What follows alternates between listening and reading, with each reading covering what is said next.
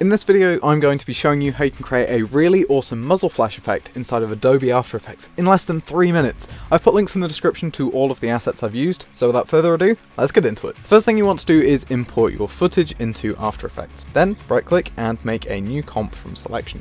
Then go to the frame where you want your gun to be fired, and then drag and drop in your muzzle flash image. Then shorten it down to being 1 frame long and position it in the scene at the barrel of the gun. To remove the dark halo around the edge of the muzzle flash, change the blending mode to either add or screen. All you need to do to add the gun smoke is drag and drop in the asset from the project panel to where the muzzle flash occurs. Then just position it and line it up with the barrel of the gun. And to make it slightly less obvious, change the blending mode to screen.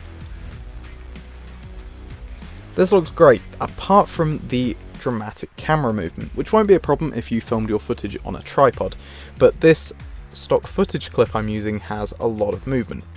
And to fix this, it's not too hard. All you need to do is motion track point in the scene, which then you can attach the gun smoke to.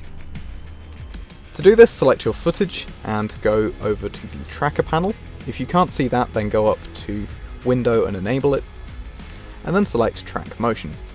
Then you want to find a point in your scene that you can track. I'm going to be using this orange light on top of the van. Then go from the point where you want the motion track to start and just go through tracking it in. You might have to do some manual adjustment depending on how dramatic the camera movement is.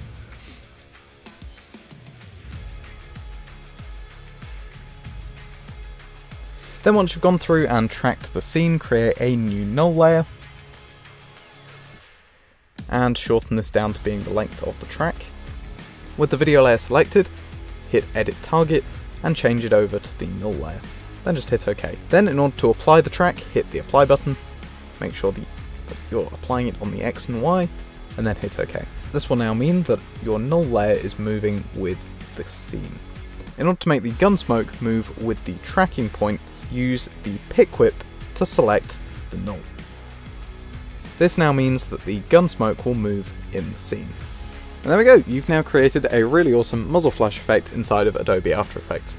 If you want to see more visual effects and editing tutorials for Adobe After Effects, DaVinci Resolve and HitFilm, then please feel free to leave a like and subscribe, and I hope to see you next time.